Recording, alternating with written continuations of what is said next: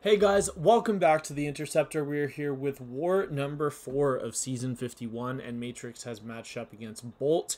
We have seen these guys before. They have finished in Masters before, so we know that we have to play well if we want to win this war. I do a little bit of mastery setups before I start my fight, so I'll just skip ahead to when I start it.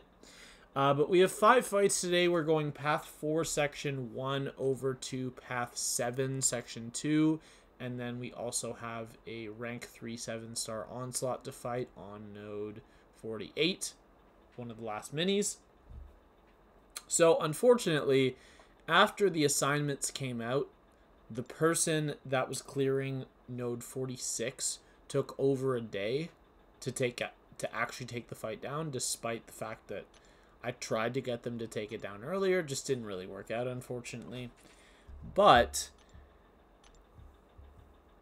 so basically, I had to clear really late. Like, there's only 3 hours left in war, and I believe I was the last 3 fights in my battle group. I could be wrong about that, but I think that's right.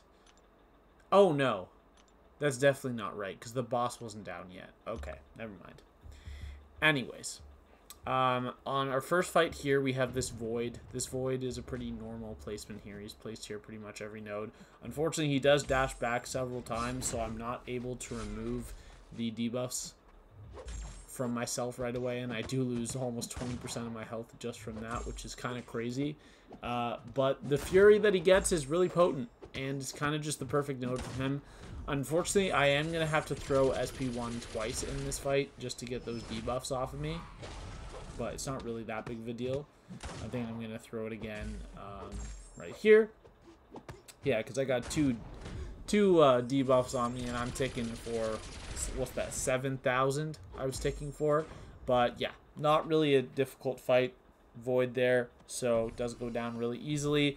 This next fight here, this Rintrah, I was going back and forth between using Kate or Nick Fury. I ultimately decided on Nick Fury, and the reason was that Kate had the fight right after this, and I didn't want to waste potions, and I knew that if I was using Nick Fury, I did not have to heal him. But one thing I overlooked is the fact that all 4 fights on Path 4 in Section 1 and 2, they all have a node that increases their ability accuracy by a flat number, and what that means is that any champ abilities that are percentage based or luck based basically just always trigger. So for Rintrah, that would be his mystical charges. So he is always going to trigger a mystical charge every single time I hit him, which is going to make it extremely annoying for me to keep them under lock. And right there, unfortunately, I do get hit right before I was about to throw a special 2. But I'm being very cautious that I not knock him down when he is against his wall, because then he will go unstoppable. But the fight's still looking fine here. We have to throw a lot of heavy attacks, unfortunately, but that is going to make us shrug debuffs pretty often. Right here, I believe it is. Yeah. So right there, I tried to parry the dash. I don't know why I tried to parry that, the SP2, because I could have easily taken the block damage, but now Nick Fury's at almost full health. So, I mean, I'm not using him for another fight, but it's still cool that he's in second life and he's at that much health. This is the annoying fight that the title is about. AI refuses to throw specials.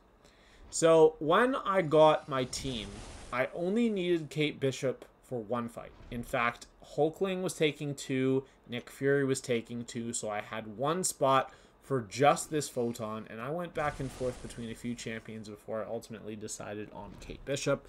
And the reason I decided on Kate Bishop was because I had the plan of going into the fight with an SP1 boost and a Tranquilize pre-fight.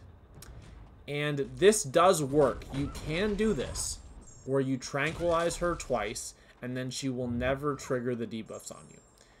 Unfortunately, Photon is going to throw literally 0 special attacks in the first minute of this fight.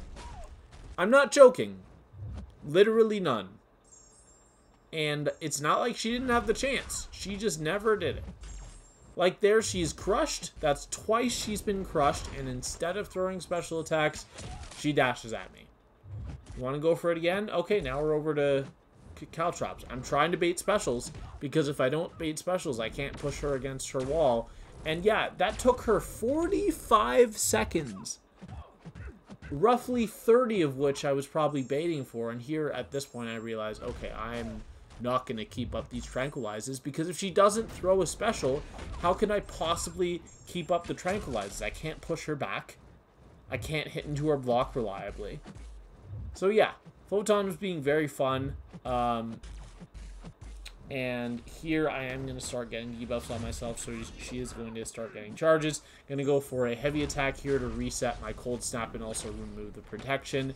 And I don't really have to worry about her charges unless I push her to a special. So at this point in the fight, I'm just going to wait until her charges go away to actually hit her. And yeah, there she never had a chance. I do know the spacing to counter her heavy with a heavy, which is that you have to dash back twice and then instantly throw heavy, because she does have a reasonably fast recovery time. But at the end of the day, I didn't die. The fight didn't get scary. It's just that my whole plan of going in with Tranquilize was completely ruined by the fact that the AI was just terrible the entire fight. So here we have Baron Zemo on the next node, and there is some stuff that can go on here where if you stand close to him, he'll shrug off, or he'll get debuffs, shrug them off, cleanse them, and then put you in a root and start bleeding you. So to solve that problem, we're just not going to stand by him. We are just going to kill him really fast before that ever has a chance to happen. And unfortunately, I am going to have a missed input in this fight at a really unfortunate time when I was trying to end the fight, but I literally had like my medium attack like right here. There, I was going for a medium attack. I was going to do a medium, light, medium combo, and with the Fury, that would have killed him. But my input dropped. Like, I swiped across, and the input was just completely dropped. And there was nothing I could do, so I just blocked and baited out another heavy. Like, it's not the end of the world, but it definitely scared me for a minute. I'm like, oh shit. And then I just calmed down and you know, ended the fight. So here, this is Onslaught. I've taken this fight before. Node 48 Onslaught. Pretty common placement. I've also taken this fight with Shocker when he's on this node. Very easy matchup. You just gotta trust yourself, hit into his block to gain power, dex his SP1s, and hit him with some fat SP2s. Now, unfortunately, I did have to burn 2 SP1 boosts in this war because of what happened in the Photon fight, because that fight took probably a minute longer than it should have.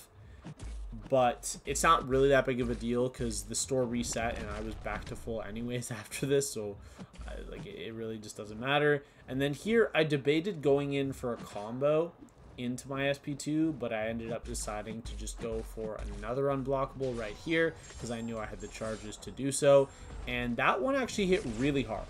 So at this point I'm like, okay, you know what, maybe this fight is going to go a lot faster than I thought. And then here I'm able to just go straight into another SP2. So I'm like, oh shit, okay. My SP2 is just hitting for so much damage. And I bait out the second L1. That is going to be the last L1 he gets to throw in this fight. So here I believe I need 2. Oh no, I'm actually just going to do a couple hits. There, L2, and this kills easily. Way overkill. So very nice, very clean fight. In fact, the entire war was clean except for like a couple hits I took in the Rintrah fight. I think that's it, right? Was that the only one? Oh, yeah. Yeah, it was just the Rintrah fight because all the damage that I took in the Kate fight was from block damage. So that's my war. I was pretty happy with my performance, and also I just want to shout out BG1, who once again had a fantastic war and only died one time. Unfortunately, we did lose. We lost this war with a score of 9-7, so despite my BG only dying one time, the other two died collectively 8 times. A little bit unfortunate, but the other alliance did put up a good score. They had a few deaths less than us, so we can't really be that mad. But we do need to be better if we want to place Masters, so that is a little unfortunate. I'm a little upset about that, but it's okay. We'll get over it. And we are now 2-2 on the season, and my death total is up to 1. Well, not up to 1. It's still at 1. It didn't go up. But my PSR is now at 18 out of 19 fights soloed, or 95%. And my PSR. And my deathless streak is up to 13 fights. So that's going to be all for today. I hope you all enjoyed the video, and I will see you all in the next one, which should be a pretty fun war, because I've actually got a rank 3 Quicksilver boss to take in that one. See y'all later.